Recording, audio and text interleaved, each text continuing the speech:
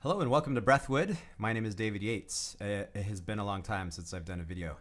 Today I want to talk about something that falls in the realm of something called compression, although I'm mostly going to call it mouth shape, and it is a way to drastically improve your sound. Before I do that though, I just need to say a few other things. Obviously for all of us, COVID-19 has really changed the world, changed life. And in my case, all of my in-person gigs have completely stopped. So that means a lot of my work that I do with people, whether one-on-one or in groups or for audiences, it's all done. And so I'm relying on online work. That includes teaching lessons. That includes Patreon. And I wanted you to know that supporters on Patreon are helping me experiment with something that's pretty cool. We've been meeting on Zoom and having little, almost like workshop discussion sessions about the Didge. So we all get on there and talk about the things we're working on and then share tips and tricks. And of course that means I end up teaching little bits and pieces of things, but they teach each other as well. So Patreon supporters have access to this, which means it's a really great time to jump on my Patreon account and offer some kind of monthly pledge. Okay, so I've been offering this to people from 15 a month and up. So check that link below. Any amount of support, even if it's down at the $2 or $5 a month range, any little bit helps right now considerably. This is also an amazing time for online lessons. Those have taken off. I'm doing a lot of online teaching now, more than ever before. So I'm here if you would like to continue to expand your didgeridoo journey, whether beginner or more advanced. Okay, so let's jump into mouth shape. This is interesting because beginning players and beginner teachers, like I used to be, will often hear a beginner sound and not quite understand why it's good but not great. So here's what I'm talking about. I'm going to take a very simple couple of sounds like do and D and just play do, dee, do, dee, do, and I'll breathe a little bit too.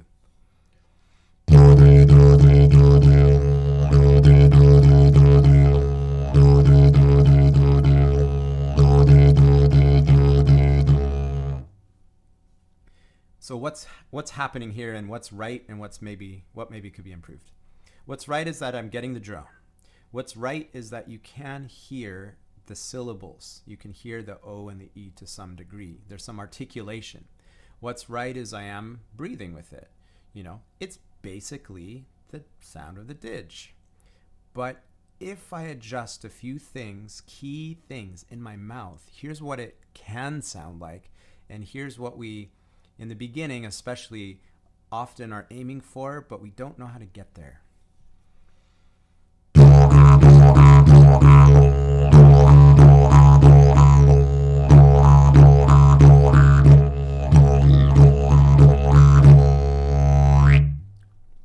You hear that difference? I'm going to do that again. I'm going to make sure I'm not blasting you too much. I'm going to do that again, and I'm going to switch between the more beginner mouth shape and the more advanced mouth shape.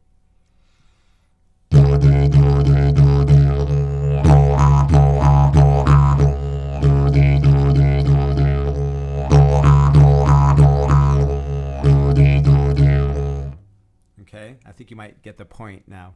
So, what's happening?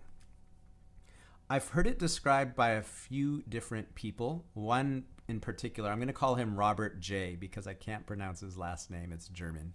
He gave me a lesson in something he calls compression. And a lot of teachers talk about compression. And for us beginner to intermediate players, it's this concept. How do I get compression? The idea as it was described to me is we take the air and we compress it. And when you have more compressed air, you have a cleaner, tighter sound where more of the frequencies in the sound are exaggerated. Now I've been sitting with this, thinking about that. Is that true? You know, if you think about an air compression machine, it can be used for something like a staple gun, and it's quite strong. So compression gives you more power. I don't know if you could hear the difference, but I went from this kind of loose, floppy sound to suddenly more power. So yeah, compression gives us power. Now what about the frequencies? Here I start to maybe diverge from some of the common way of thinking about compression, because the other key concept here is mouth shape. The floppier sound is just an open mouth cavity, the tongue sort of in the middle, and when it articulates the D and the Do, it's like I'm just speaking. D, do, D, do, D, do. That's a very small change in the mouth, and it's not clear enough to actually get the sounds we want. D, do, D, do.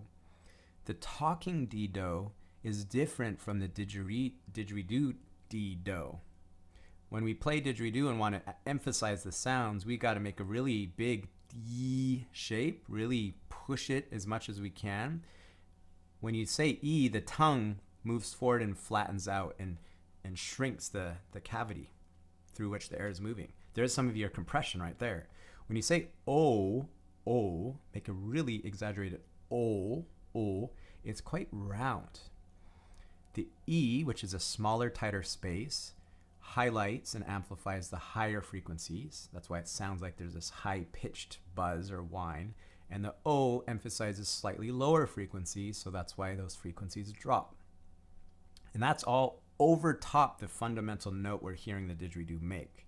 So just listen for E-O, higher to lower overtone frequencies.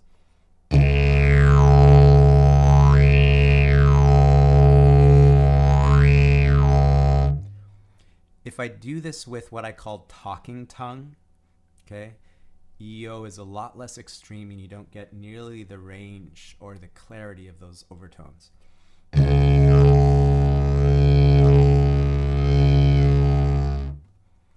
As a beginner teacher, I often told people just make the mouth shape of E and O and explore that.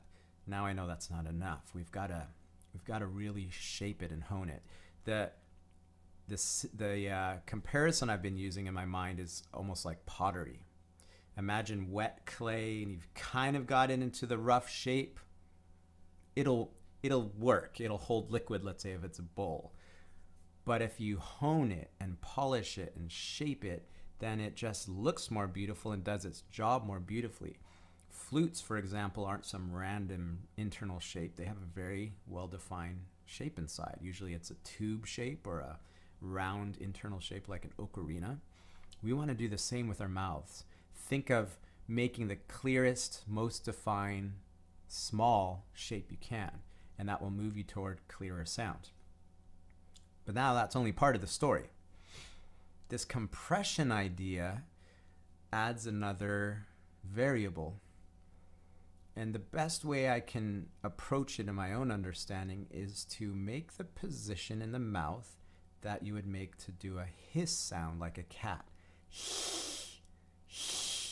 Now you can change the pitch of even that sound. That's affected by where in the back of your mouth your tongue is touching the top. That's further back, so Darth Vader.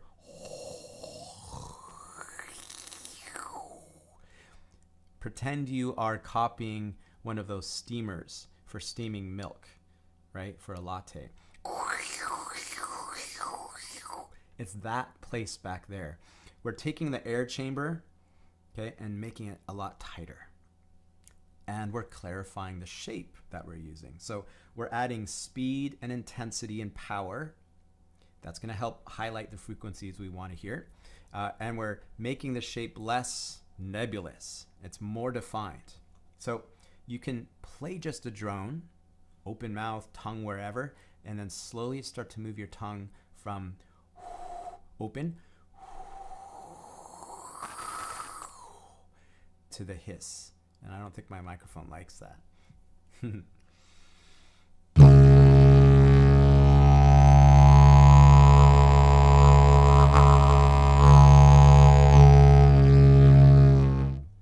hear that difference? Now, a few other things happen. As you increase the intensity of your airflow, the lips can't just sit there maintaining the same amount of tone. They have to tone up slightly to hold back the additional air pressure. Low air pressure, low lip tone is needed. High air pressure, higher lip tone is needed. It's always a balance. If your lip tone is too intense, too strong, and you have weak air, you won't even get a buzz. If your lip tone is too weak and you have strong air pressure, they'll just blow out. You're always looking for a balance. So as you increase the air pressure, you need to increase the lip tone. And it's within reason. You're trying to find the sweet spot where it really sings together. So open up to hiss, but just before you actually end up hissing into the ditch.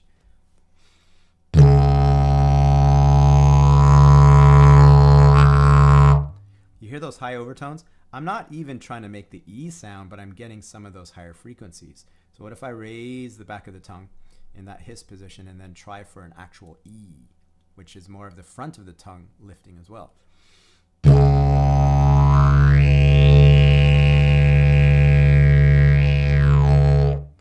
Yeah, there's so much more texture there.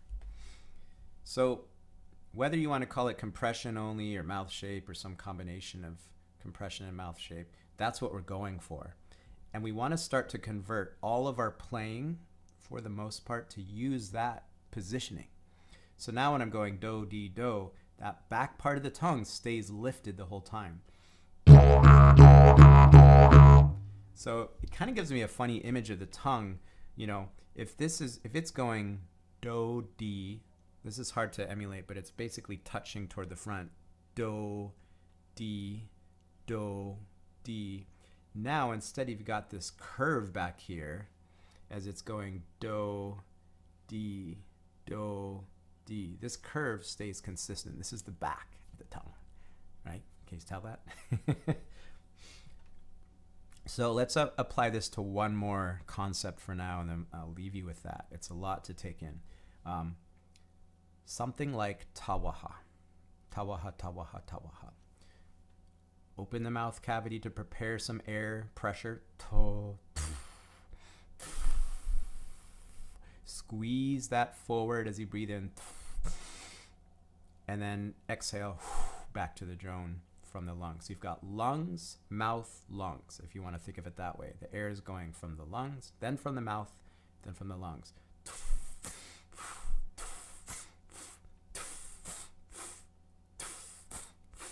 Make sense?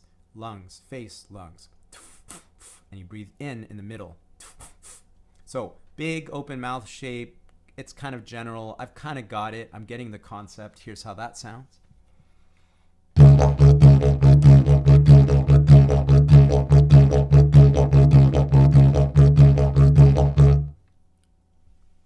So someone might get this and then be like, I've got it, but it just sounds kind of neutral, characterless. Like it's not didge, you know. Back of the tongue now, it's going to stay lifted. I can still use the cheeks or some jaw or tongue movement to push the air when I breathe in, but that placement back there is going to stay as clearly as possible in the almost hiss position the whole time.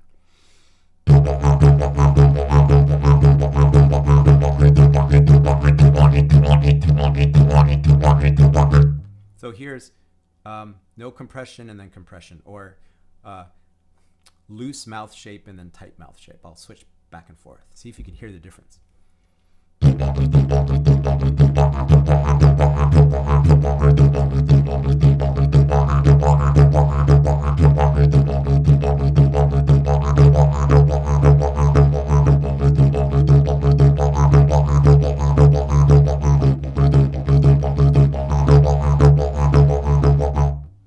you hear the difference?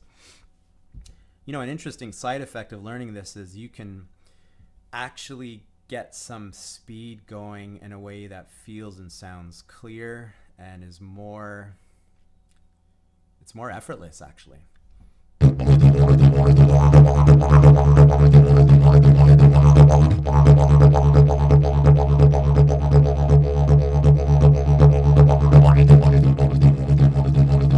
So there I'm kind of losing it. Big open mouth shape, it's a little mushy, and then keeping it really tight.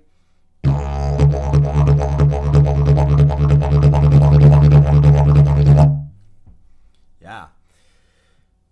I'm still working on this. I've kind of gone back and forth on trying to understand it or get it to happen. And I just know that my best sound happens when I'm keeping that mostly in place.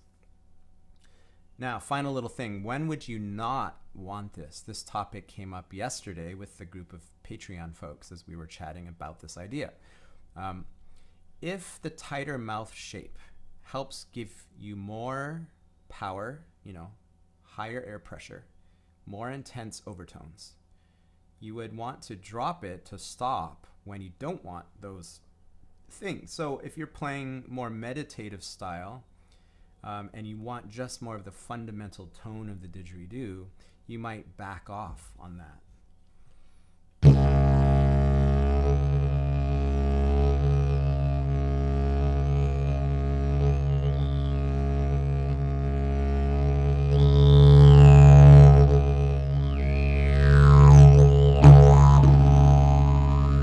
But as soon as I want those other sounds, I bring in the positioning that gives me more compression and more of a frequency, a high range of frequency response. So there you go. Compression, mouth shape, however you want to look at it.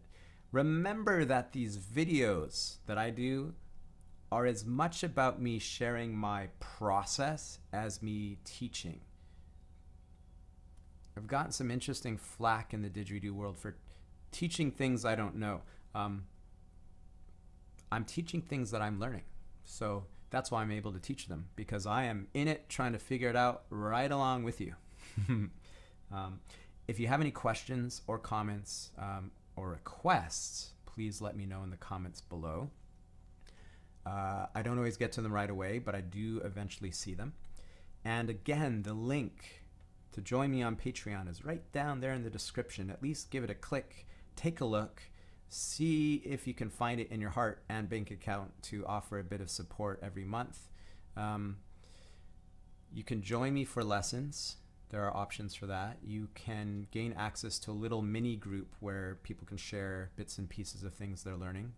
Patreon supporters are getting an average of one new video a month. Or sorry, one new video a week. So generally every Friday I try to get at least a video. If it's not a video, it's some other bit of homework or a challenge or something to work on. There's always material to work on. A lot more than I've been putting here on YouTube. So that's another benefit of joining. So, and these little Patreon, or not Patreon, Zoom meetups have been really cool. And I wanna expand on that and keep those growing. So people over there on Patreon get to join me for more regular chats where we get to just jam on ideas. So there you go. Enough talking. Thank you so much for watching. Thank you for all your support, beautiful comments. It's been amazing to be on this journey with you. I hope you're staying as safe as you can out there, not getting too stir crazy, finding productive ways to deal with this strange time we're in, staying connected. And if you ever want to reach out for any kind of support or even just to say hello, I would love that. I'm here. Happy playing. See you again soon. Thanks for watching.